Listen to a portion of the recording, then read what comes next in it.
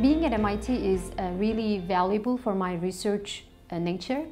because I can find any kind of researchers in the same hub, in the same campus. And even during a lunch, I can discuss a problem with one of my colleagues, and then a person next to our table can just jump into the conversation and provide a solution. So it's really a great opportunity as a junior faculty to be here and accelerate my research towards a successful future. Currently we work on implantable and remotely controllable micropumps, which can be co-integrated to the same implantable device platform, and by this way we can do longer trials, preclinical trials on animal hemi-Parkinsonian patients models, such as on rats, on non-human primates, and we do have collaboration ongoing at the McGovern Institute here at MIT. It's really great to work with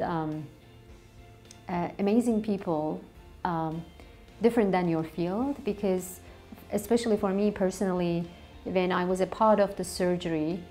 I could design and re-irritate my device accordingly in a faster fashion. By doing the experiment with the surgeons in the same room and observing the brain, heart or lung really helped me to redesign my device and rethink about my process, and also be on the same page with the medical doctors, because often we have different types of language that we talk and different timelines,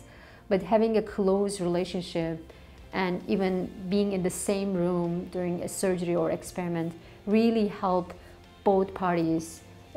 to have the research go in a faster pace. At the MIT, all individuals, from faculty to staff to students, we all make history, and if the companies would like to be a part of this history, they should definitely come and work with us and make this history together. At MIT, as a researchers, we are also looking at the problems in a different angles, which makes us to shape the current technology in a very different way that we even don't know right now. So I like the fact that at MIT we can have various types of researchers and materials and concepts and blend together with our culture that we build at the MIT for a longer period of time, and come up with different ways of technologies which will make the future even much better than now.